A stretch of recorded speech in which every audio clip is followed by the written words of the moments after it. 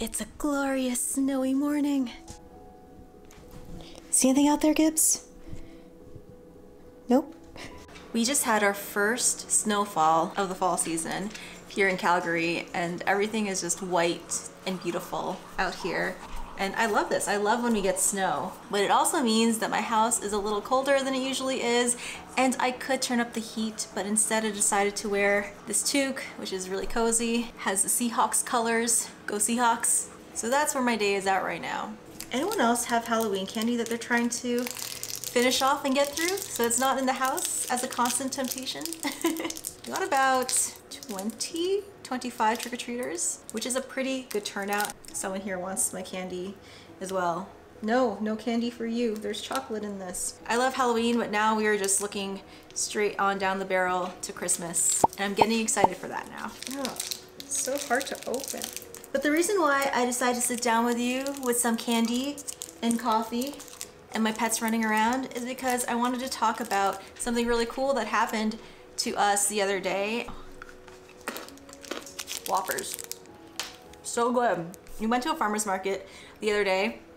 Actually, Kale went to a farmer's market. I usually don't go to these things, but Kale loves them. So he was there and we had our usual inventory, but we had a few new things. And it was there that we witnessed for the first time a product that just flew off of our shelves. It was a brand new product that I wasn't even sure about. I'd never sold something like this before, but according to Kale, according to his account, people were just grabbing for it. As soon as they saw it on our table, they made a beeline for it, picked it up, and they didn't even care how much it cost. We actually priced this product a little bit more than the other products that were like this because of a few features, which I'll get into. But people didn't mind paying the extra couple of dollars for this one thing, and we sold out of it. And for me, as someone who has been vending for a while now, that is pretty awesome. When it comes to stuff that I bring to our markets, I don't like to bring too many things. I bring as much as I can, but I don't really worry about having a ton of inventory because the way it usually goes is we sell quite a bit of it, but we never really sell out of certain things. And if we do, it's because we've only brought a couple of units and they're all gone. So what is this magical product? It was this guy. Little skull cauldron thing that I mentioned in my last video. And these are the coolest bath bombs I've ever tried in my bathtub. It just spills up over the top of him. And I talked about in that last video how these types of bath bombs tend to do really well, but I didn't say that from experience because I'd never sold anything like this before. I just kind of knew from other bath bomb businesses that have sold something like this. I see the engagement on their social media posts. I see how popular these things tend to be. So I kind of had an idea that people would want something like this, but I was still pretty blown away by how fast people bought this little guy from our table.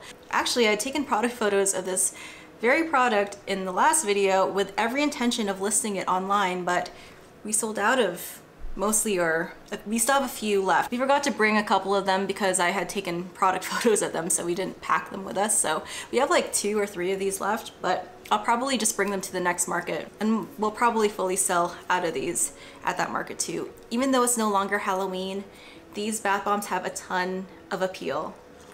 And one of the best parts about this product is how easy it is to make. It's literally stuffing bath bomb mix into this cavity and you're done. And to show you just how easy it is, here is some footage of me making these guys right here.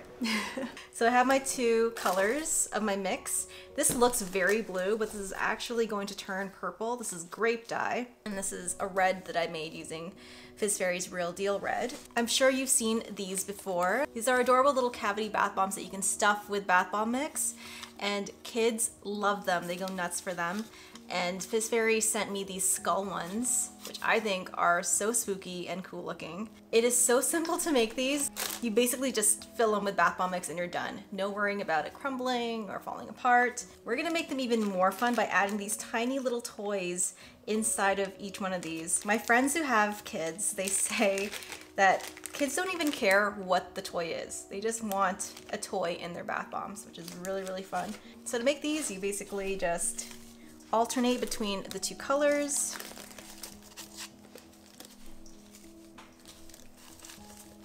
We're gonna fill this with a toy. These are adorable little Pokemon toys. This is Evie, looks like that on the inside. And then just keep filling. And then pack it in too, because you don't want the bath bomb mix to be super loose. You really want it to seep out of these guys slowly so that the kids or adults can really enjoy their bath time. And I want to make it so that they can see the two different colors at the top. Make sure you're filling all the way to the top and packing it in. So once you get to the top, just smooth off the top. And there you go. And a cool part is, even though there is a tiny toy on the inside, just this guy, this skull cauldron thing, is a really fun toy for kids. These are so popular this time of year. So I'm gonna go and make more of them and show you what they all look like in a row. So here are all of my skulls filled up, and you can see that that blue is now turning into that nice purple I was talking about.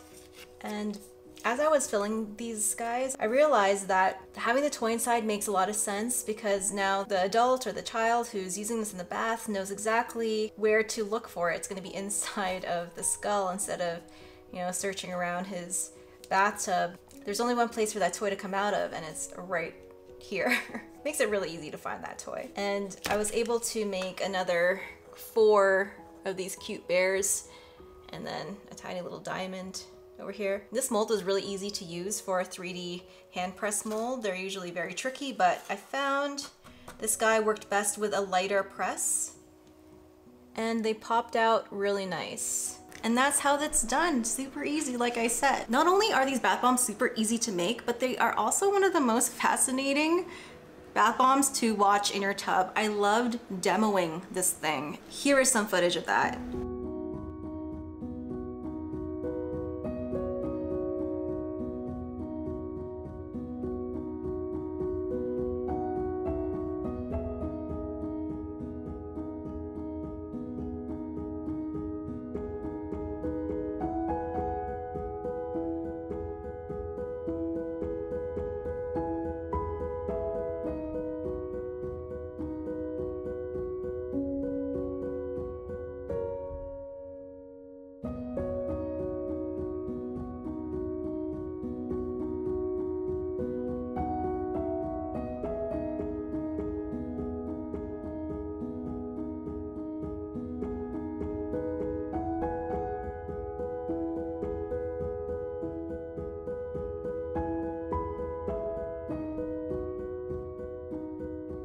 Not only did I love watching the water enter it and then spew out over the top of his head here, but it also took forever to fizz. This could probably last a couple of baths. So that's huge value for your customer right there. And the last big benefit of this is that your child or you get this plastic toy at the end of it.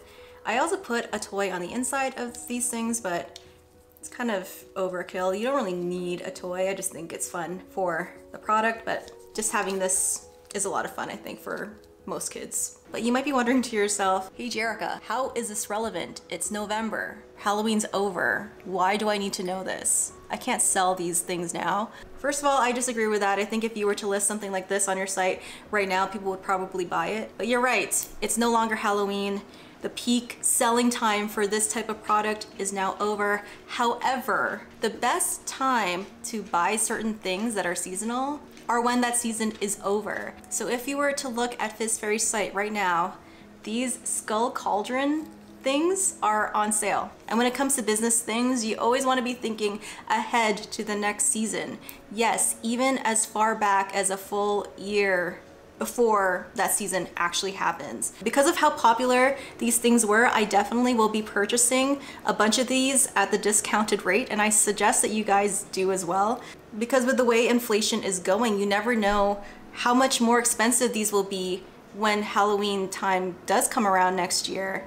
Might be a full $1 more, full $2 more. The rate at which the prices of things have just exploded have shocked me. When I invested in my first 25 kilo box of shea butter, I think that was now 5 years ago, it cost, I think, just shy of $100, and that was from New Directions Aromatics. Now, fast forward 5 years later, it is super hard to find this amount of shea butter for under $200. I think it's pretty much impossible. So that's another reason why you should think about purchasing things now instead of around the time when everyone else is looking to purchase that thing. If you buy a bunch of these at a discounted rate now, and then over the course of the year, maybe you decide to close up your business, guaranteed you will find buyers at a D-stash group somewhere, because people love these. So the big question is, seasonal products, should we do them? Yes, the short answer is yes, I think you should, but where you should exercise caution is the amount of seasonal offerings you make. Unless you are a seasoned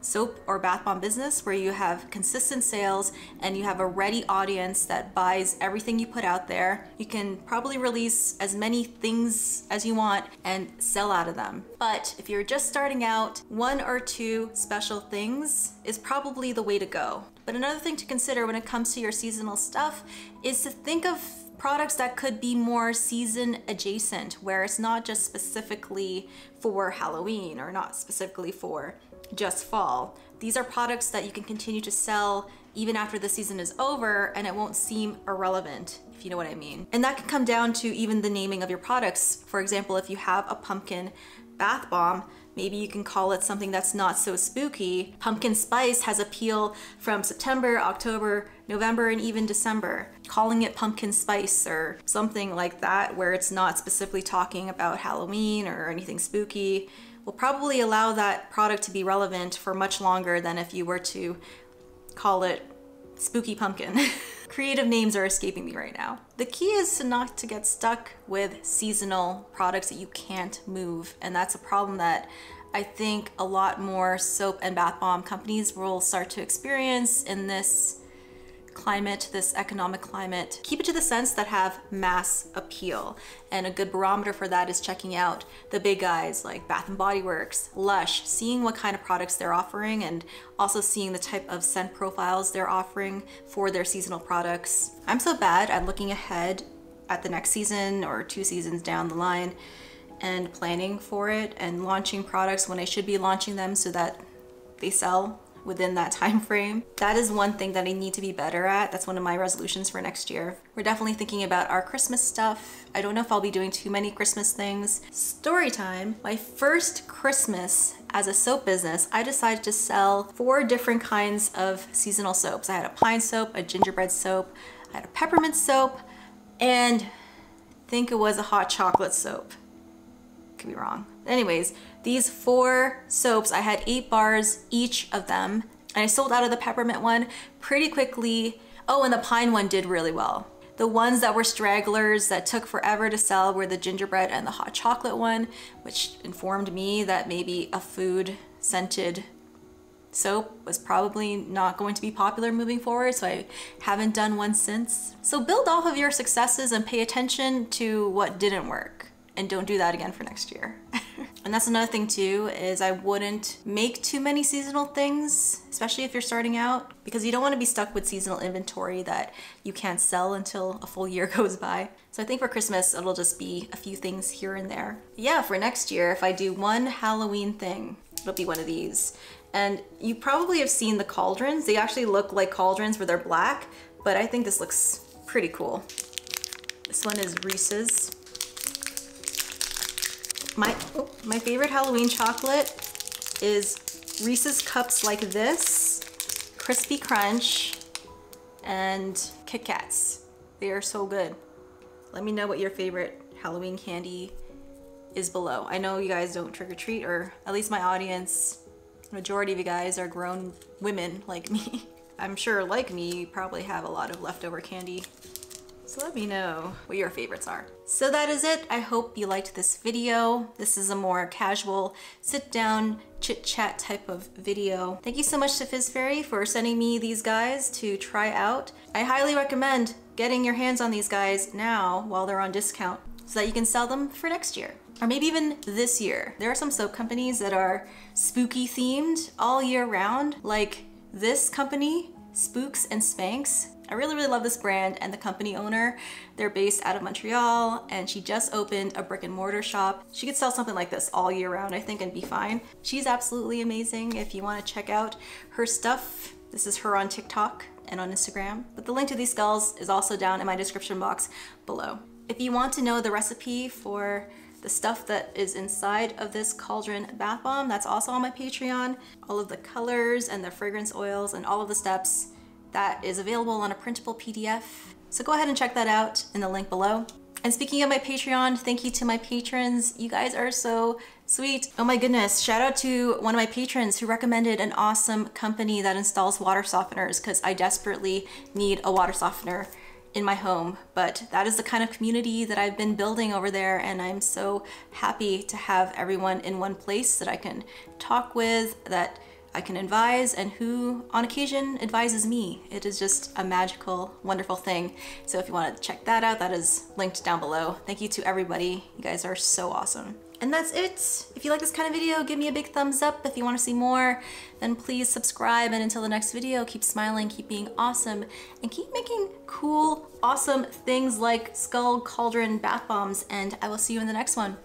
Bye guys.